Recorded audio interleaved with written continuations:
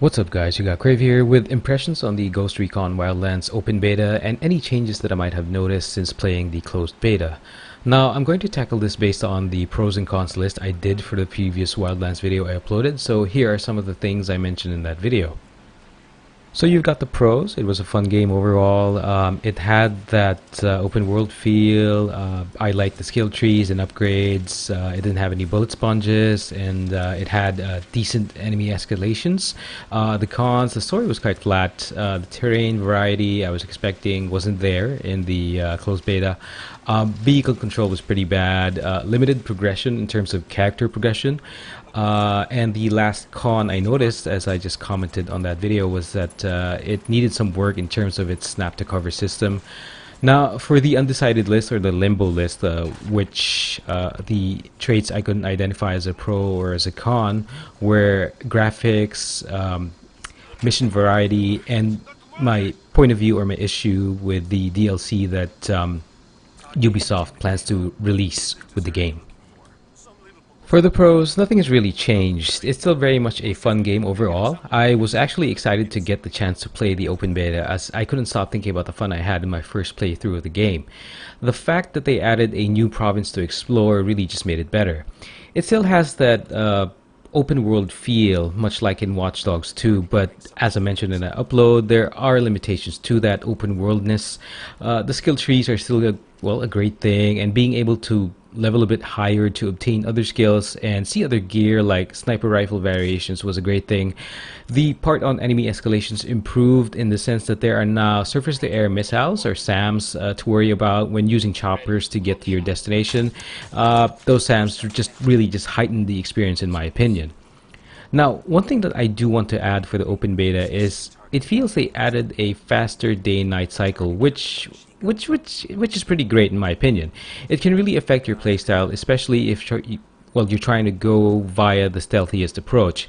You might be just like me, trying to avoid rotating spotlights at night, which definitely makes it better to go through a mission area during the day.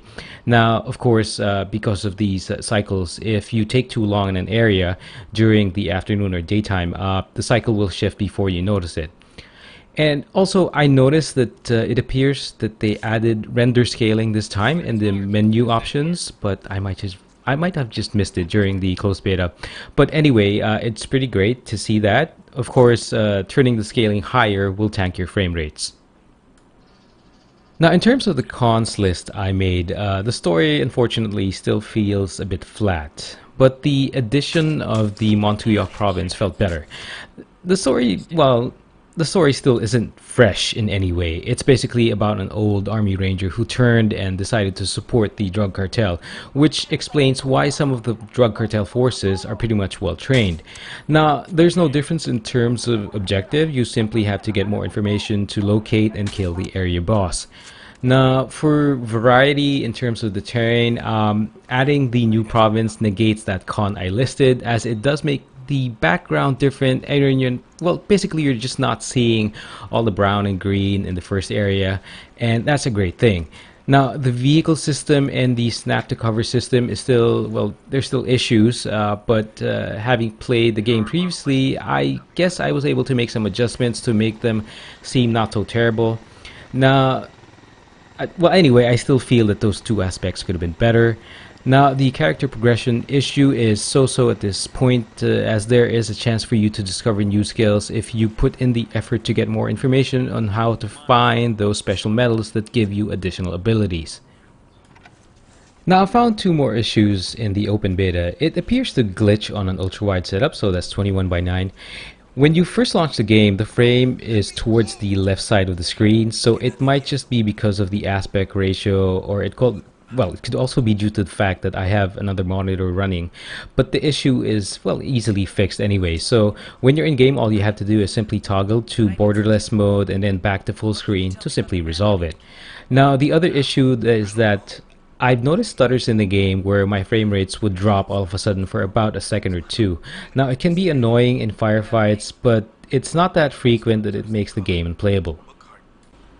For the Limbo list I made, I'm not sure about the DLC issue, and I guess that's something that can only be determined once you actually experience the DLC, so that's still pretty much up in the air. Now, in terms of graphics, I think I will list that as a pro now, given that it looks good in many parts. I hope I haven't quote unquote settled, but the game appears to look better now compared to the closed beta. Again, I'm just hoping I haven't again settled. And mission variety can now be listed as a con, as the variety in things you have to do or can do hasn't really changed much since the previous playthrough. Now, I'm not sure what the other provinces will offer, but I'm hoping there's some more variety, mission variety tucked away there. Maybe Ubisoft can still surprise us. But yeah, as of this moment, I am listing mission variety as a con. Still, overall though, Ghost Recon Wildlands is a fun game based on, well, the two beta experiences I've gone through. It's a mix of different games like Watch Dogs, GTA, The Division, and a bunch of other games, and yet it still has its own flavor. I do feel like more could have been done in terms of the story depth and the mission variety, especially the mission variety part, but the fun aspect is pretty strong enough to make you forgive its shortcomings. That is, if you're not a very critical type of gamer. It will definitely be great if you can mix in solo play and have at it with some friends, especially when you crank up the difficulty setting. So overall, again, Ghost Recon Wildlands is a fun game. Anyway, thanks for checking this out, guys, and I'll talk to you soon.